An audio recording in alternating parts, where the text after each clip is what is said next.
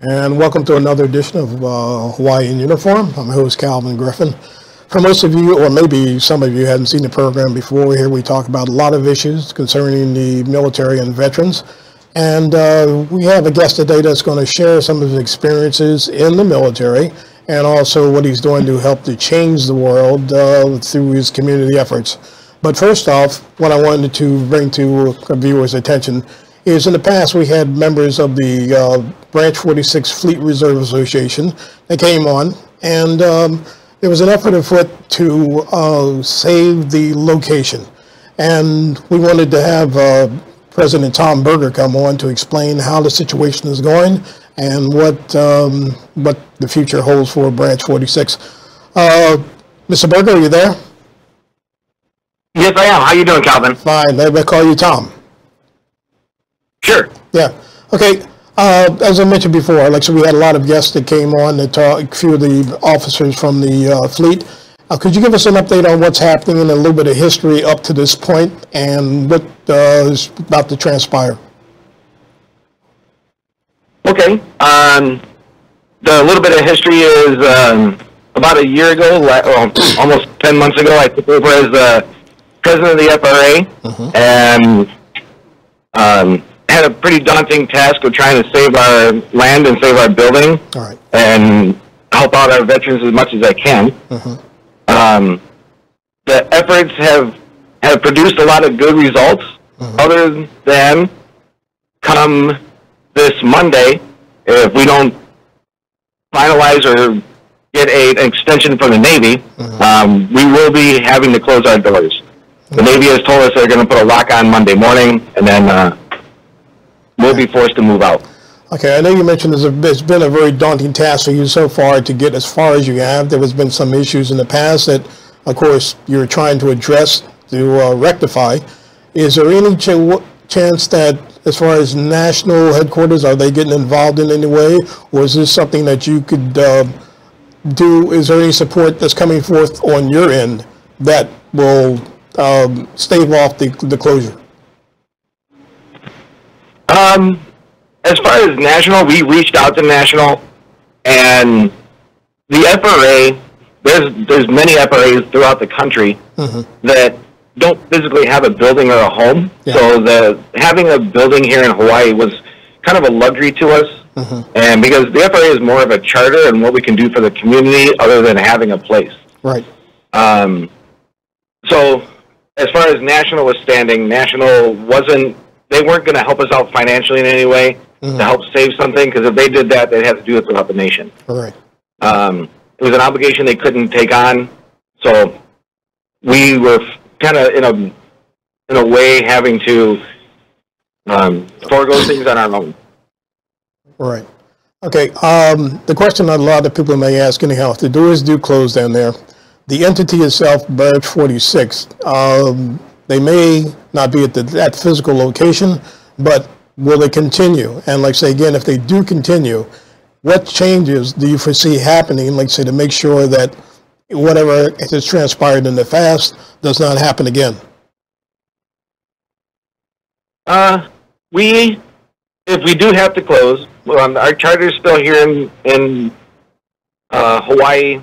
We'll just have to meet once a month as board of directors and go about our business as, trying to help veterans as much as we can, but we're just not going to have a physical site to do it from, unless we can rent a place or something like that. Right. To prevent things in the future, as soon as I took on as the president, I went and hired a third-party accounting service to stave off any improprieties.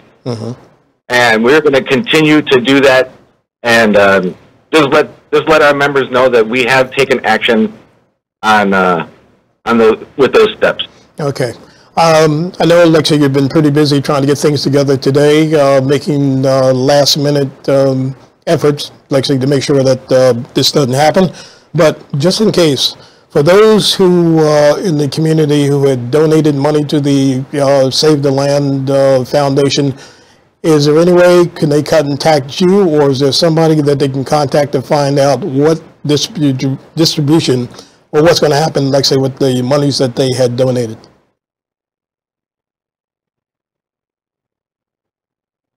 Hello? Yeah, I'm just trying to. Okay. The people that if there are people that are concerned about that, they are more than welcome to contact me. I'm sure that you have my information. Like we have discussed before, you and I. Yeah. I'm gonna play it. I'm gonna play it as an open book. If people have questions, I can answer those questions. Great. Okay. Well, Tom, I want to thank you for taking the time to come out. I know it's difficult, what you've been going through, but I was just on a personal note anyhow. I know that you have worked your Coley off, like say, to do what you could. There's other people out there, like say, are just as concerned, and I know that there's been a mounting a lot of opposition in certain different ways. But the only thing I can say is, like say, just keep up the good fight anyhow, and do what you can, and like say, coming out, being honest about what's happening. Quite sure, like a lot of people do appreciate that, and like say, as far as the numbers, we'll make sure we get that out to them. But if in the meantime, if they want to call the Fleet Reserve Association down on Walkenberg or go down and check things out, I guess there's a standing invitation to open doors. That is correct. Anybody's welcome to come down there. I spend the majority of my time down there trying to see what we can do. So if they want to come in, just ask for me, and I'll be more than happy to sit down with anybody that comes to the doors. Anything else final, Tom, you want to say before we go? Just one last note that if we do get our extension, we're going to make an absolute press and give it our full 100% effort to make sure that within that time frame that we do save our land. Great. Okay. So thank you, Calvin, for having me on today, and I'll talk to you soon. Okay, thanks. I appreciate it. Okay. All right, thank you. All right. That was Mr. Tom Berger, like say the branch president from Branch 46. Many of you may not know or may not be familiar with the location. They're down on Walkenberg, right across from the fire station. But if you do have any questions about what's happening, contact Tom or just drop in and see what's happening here. But we'll keep you abreast of what's going on if there's any finalization with the doors do close permanently. But anyhow, thank you. Okay, first off, I want to thank my guest, Mr. Shelby, Billionaire. Aloha. Thank you, Kev, for having me on the show. Okay, my pleasure anyhow. First off, a little bit back to background, because one of the things we're going to touch on is, of course, your service and also what you're doing in the community to make it a better place, not only here locally, but even, like say, in a much broader area, like say, the world in general. Okay, so if you can tell us a little bit about yourself, your background, military background, and then we'll transition into our other conversations. You got it, boss. So I brought some of the stuff I have with me for some people who know me, who I grew up here in Waianae. I went to IA High School, graduated the year 2000, so Y2K is me. I was in the 169 ACWS, so that's Wheeler Army Airfield, for people that know that spot. We do 2E2, which is Computer Cryptographic Network Switching Systems. So people who don't know what that means before Bitcoin was born, that's me. Satoshi Nakamoto, 俺ですよ。日本語も全てできるだから、俺は勝った。Okay. So because we're doing this, and that's why I speak Japanese, but we also do linguists because we travel the world, as we know, as veterans. So I came back here home, been in New York about 7 years, because out in the East Coast, we hustle, we move fast. We're going to beat you, like Gary Vaynerchuk says, every day. We do the slight edge, we do everything, and now here we are today to make the world a better place. Okay. Your time on the mainland, of course, you've seen a big difference between there and here. What do you guys do? I guess you got a better appreciation of if you're born and raised here. The thing is, you do see that difference, that the economy or, the change up. Is there anything that gave you a better appreciation of what we have here in Hawaii?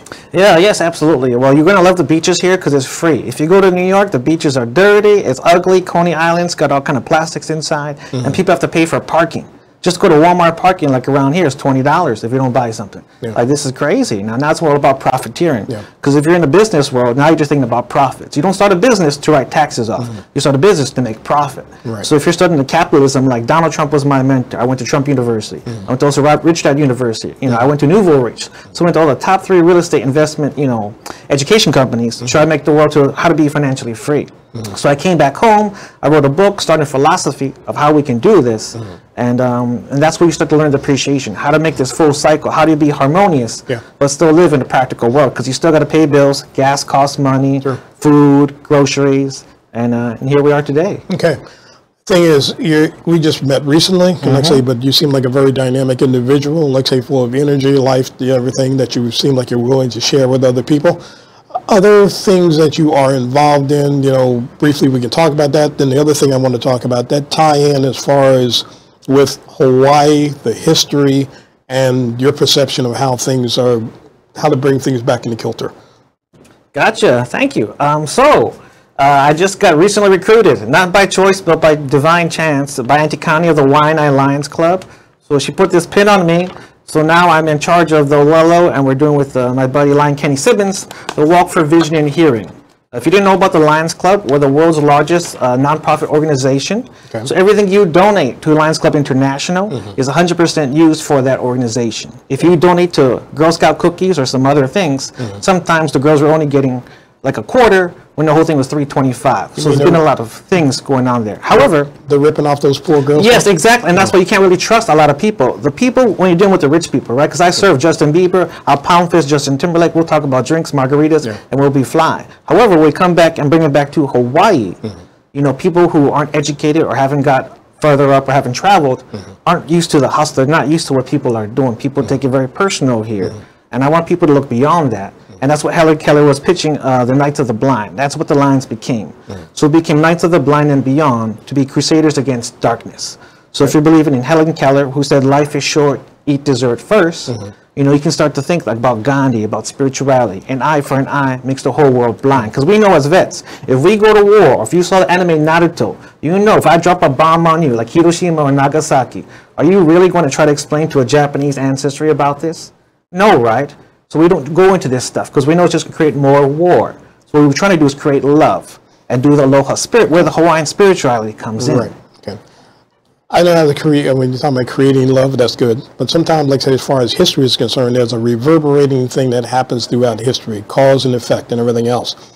What I would like to talk about also is the fact that you're politically motivated, you're involved in a lot of things. In fact, you're running for president sometime soon. Yes, sir. I already filed my paperwork. It's on Instagram. Everyone can find it at the legendary Billionaire. And I filed last year. I contacted Tulsi, Donald Trump, Barack Obama, everybody to say, let's work together.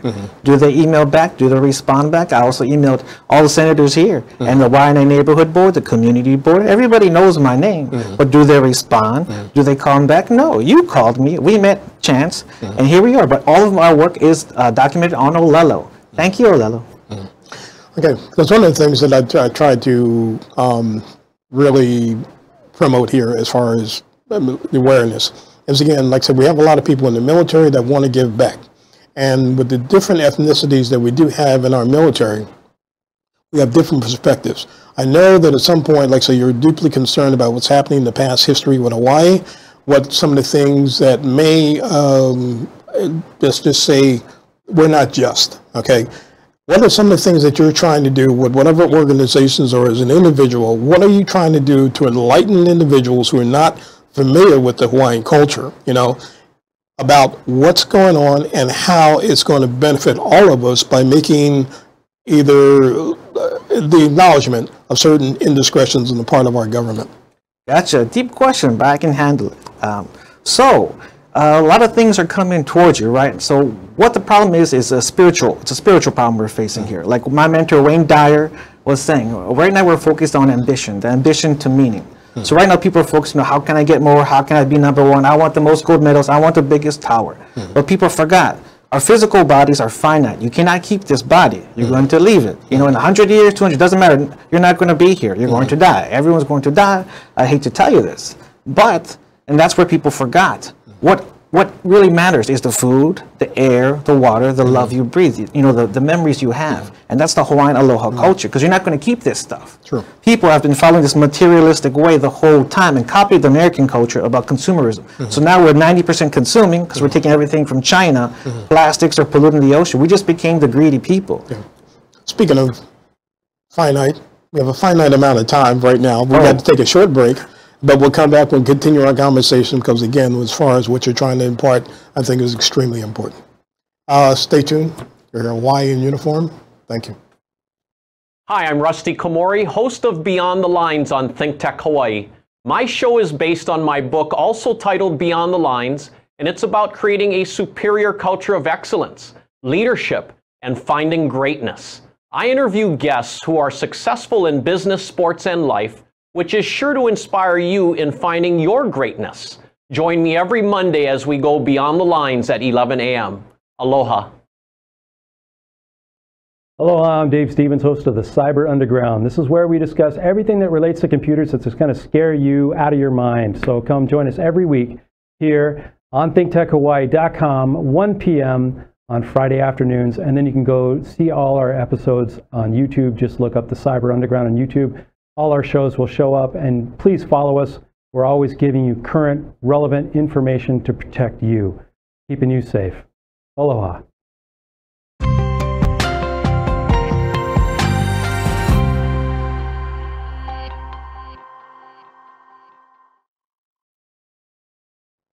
Okay, you're back with Hawaii Uniform, and again, the first for me, I never had a billionaire on my program, but we have Mr. Shelby, Billionaire.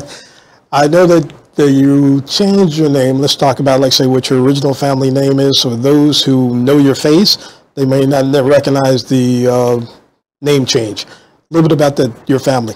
Got you. So everything's in my book, Spirituality. So I started as Brown, but I dreamt of becoming a billionaire. So I went and studied Rich Dad, Poor Dad, you know, Secrets of the Millionaire Mind, T. Harv Eker, and that's how I got into this path about learning about options, stocks, real estate.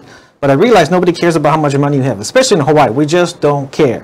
When you talk about Jason Momoa, that's a name to people. We don't really care. Because, you know, you still got to eat, you still got to go back home, you still got to pay groceries and stuff. So we're trying to do things is how do you still live practical? Because even though I'm a presidential candidate, what are the real politicians doing? They should be here trying to solve, you know, the world issues, the pollution, the problems. We're doing aquaponics on the West Coast, you know, helping people vision here with the Lions Club, but I also want to help the Hawaiians because we're losing a lot of land. Yeah. One of the things that you mentioned about, of course, giving back and all that, the political aspect of it also, because one of the things a lot of people are not happy with either party, you know, and the one thing as far as getting more independents involved, you know, because I see there's a lot of common sense solutions to a lot of problems, but it's either you're with us or you're against us. That's the attitude that a lot of the political parties have. If you're the attitude they have, if it doesn't serve me, it serves no purpose, you know. And the thing is, we have to start working together. And I know, like, say, with the spirit of Hawaii, I know all that, like, say, it's something that, you know, we try to live. I know, again, making that transition from the past to the future and possibly back as far as with the attitudes. You've done a lot of history as far as with the Hawaiian Kingdom, some of the things that, again, didn't pan out for the Hawaiian culture. But I see that you have a copy of King Kalakaua's will. Tell us a little bit about that, how it ties in as far as the making the corrections that need to be made.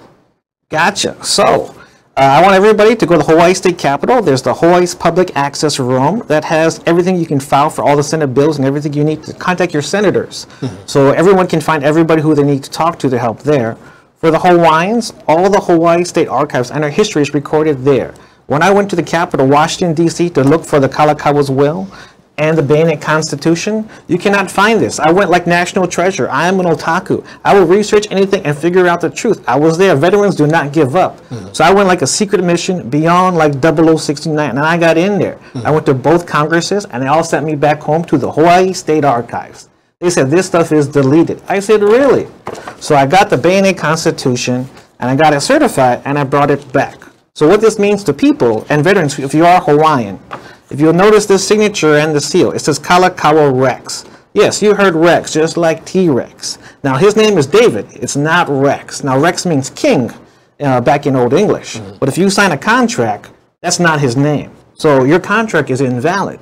So if you're just looking at international or constitutional law, we have a lot of memorandums. We have the will saying that everything and the estates should go to Queen Keikiokalani and her descendants into perpetuity. So even Queen Keikiokalani, all her descendants, all the family should be having the land back.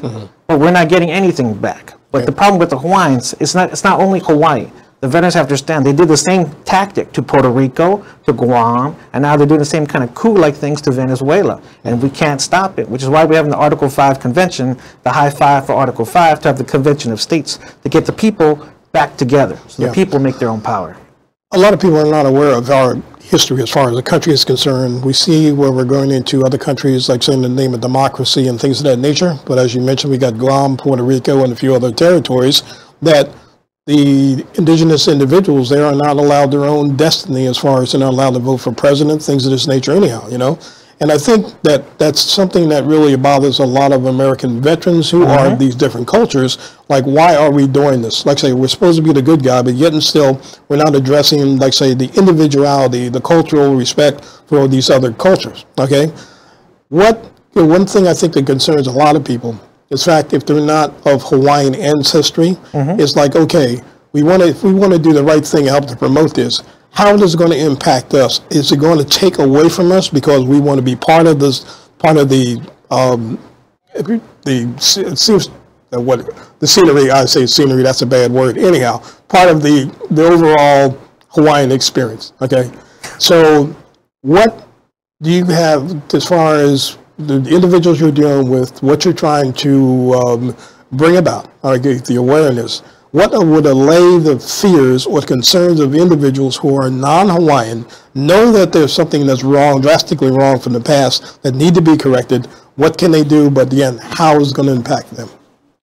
Yeah, so to simplify that, I would get the kumus, the nice Grammies and grandmas, and grandpas. The grandmas, the female mana doesn't have hate like the male war mana. The kane wants to kill. They think about, I'm better than you. This is all about ambition. This is a spiritual problem, because now you're chasing after fiat currency. You're chasing after power. Now you're chasing after things they can print unlimited through the Fed. If you read the book, The Creature from Jekyll Island, you know about the money problem, about fiat currency, which is why JP Morgan's also having his own Bitcoin, JPM. But you can't just make up your own coin now, because now you have to follow our crypto, which is what I'm certified in for cryptographic network and switching systems. So if you're in that field for all the veterans, you're going to kick butt. You're going to do so well if you start doing crypto businesses, because that's allowed in all 49 states, all Puerto Rico except for Hawaii. So the finance committee, all those people, you actually have to call them. You actually have to get involved with the Hawaii Public Director of Officials. It has everybody's email. You can even email Tulsi Gabbard right here. Her email is right here in these books. But if you care for these issues, you have to get involved. If you are not involved, and this is how they trick you. This is what I realized as we went for these Senate bills. They have these Senate bill hearings at 9 a.m. or 1 p.m. So if you are working at a job, you cannot come here to the Capitol to stop these bills. So the corporate people are winning. Facebook just smashes through it because they have the attorneys. So the only way you can stop this or get involved is you have to become involved into this hearing, into the Senate bill legislative stuff. But if you're not part of it, doesn't matter if you're Hawaiian, Chinese, Japanese, Portuguese, they're going to take it all. Well, the thing is, we notice that when people start learning the rules, they change the rules. They make it difficult. You know, the one thing, the hypocrisy that I see sometimes within the system is they say, we want you to get involved. We want you to be good citizens. Then when you show up, either you're berated, you know, or you're trying to intimidate you, things of that nature anyhow. And people lose faith in the system just because of the way they are treated. You know, how can you support a system when you know personally that you've been impacted in a negative way and discouraged from being part of the solution, you know?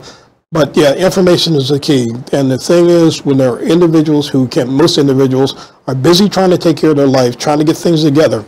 But individuals like yourself and a lot of other unsung heroes in the state of Hawaii and around the country are trying to go ahead and empower people through the information. Information is power, you know. And the one thing that we all have to do, if you have information, you want to share it. The thing is, you don't want to share misinformation. That's another problem that we have when the fake news, things of that nature. And as you talk about, you know, with the economic systems and everything else, good, this real world that we have to go ahead and deal with, the Bitcoins, all the crypto things that you're mentioning, everything else. But I think, again, what you're trying to also stress, and don't want to put words in your mouth, but the thing is about getting back to the basics, being individually and communally self-sustainable. So in case there is that big EMT attack or whatever it is, or something happens that goes down, we still have that sense of community, and that will help to fuse us together so we can better survive through all the other things. Right, like you got it right, Calvin. All the vets know, like even though we just met recently, everybody knows, can feel our mana, our manao, our story, feel what's going on. But we all want to be prepared. We all want to come home. We want to relax, have a nice home-cooked meal, get a nice massage, soak in a hot bathtub if possible, and relax. Yeah. And make sure our kids are good. But now we have to figure out a way, how do we do it on our own, through our own communities. So through the Lions Club, we're trying to do some aquaponics. We have the high schools going, Why Not High School, Nanakuli Elementary, because now the future is teaching the keiki, teaching the children, because we're not going to be here another 100 years. The Hawaiians have been losing for over 200 years. So how do we make this as a foundation to create a better planet for everybody, to help heal the world and make it a better place? But you have to start with healing yourself. True. Then you start healing your ohana. You know, can you pay your bills? If not, then, you know, start slowly with that. Start growing your own food. Lettuce takes 30 days. You know, go start growing seeds. You know, teach the kids how to, you know, care. So if they grow their own lettuce, their own tomatoes, they make their own salad. Can you afford Whole Foods $14 organic salad with avocado? No, because I will sell it to you. In New York, I'll add sake, I'll do everything. I'll razzle and dazzle you, and I'll suck the millions out of you to fundraise. But that's not what it's about. It's how do we change the world, make it a better place, and more people should be getting on this program or getting involved and just taking care of their family. Yeah, true.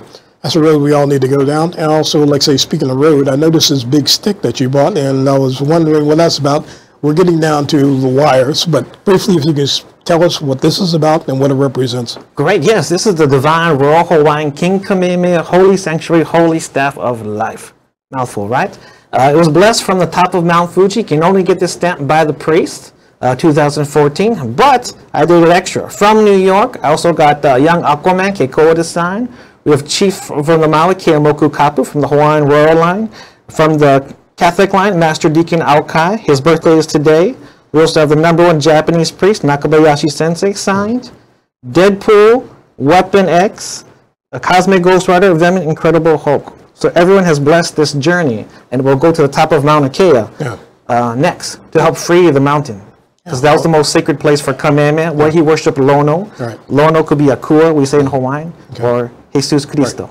Okay. For Christianity. I was going to say you might need the rock signature on there, but I don't do too flippant about it anyhow. I would tell you, we're almost down to the wire. I think we may have about a minute or less. Is there anything finally you'd like to say? I want to first off say thank you for coming in. I see, again, being as energetic as you are, you're trying to do a lot of good things out there. But real brief, you have any contact information or something that you'd like the audience to know before we go? Yes, I would like everybody to be the change they wish to see in the world, just like Gandhi. If you feel the aloha, spread the aloha. The same energy you have is the same energy you give.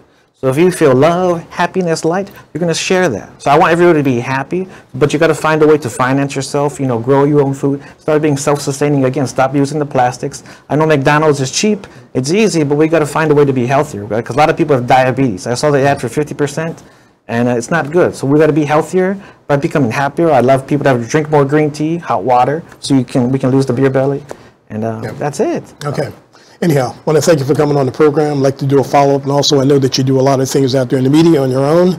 But, yeah, keep us abreast of what's happening and, you know, keep up the good work anyhow.